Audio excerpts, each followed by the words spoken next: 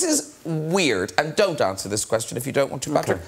But I have... I don't know why you brought this up, but I did hear you discuss that you had an extraordinary disagreement with your wife about yourself. Do you know what I'm talking about? By myself, you mean... Yes. Yeah. Ooh.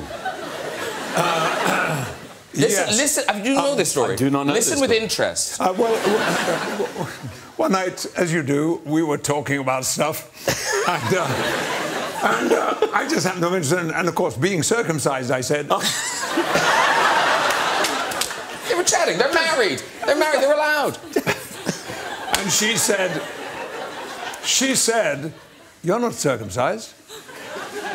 I said, "What do you mean? You've only known me all my life." I remember my mother telling me. Why? Because it was fashionable at the time.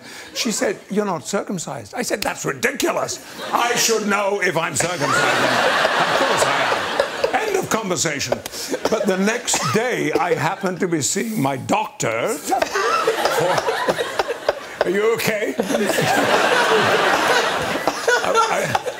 I was seeing my doctor for my annual physical. Of course. So, while he was down there, I said... Excuse me, Doc. Oh, by the way, Irv, my wife and I had a little disagreement. I am circumcised, aren't I? Because she says I'm not. And he goes... Not. I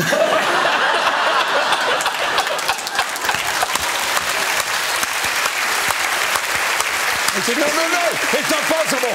So he looked down again and he said, "Hey, I'm Jewish. I know the difference." That is a bizarre story. Too much.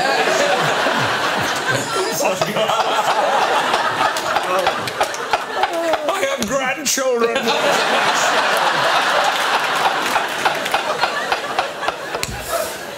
You're going to have to change your Facebook status now. Yes.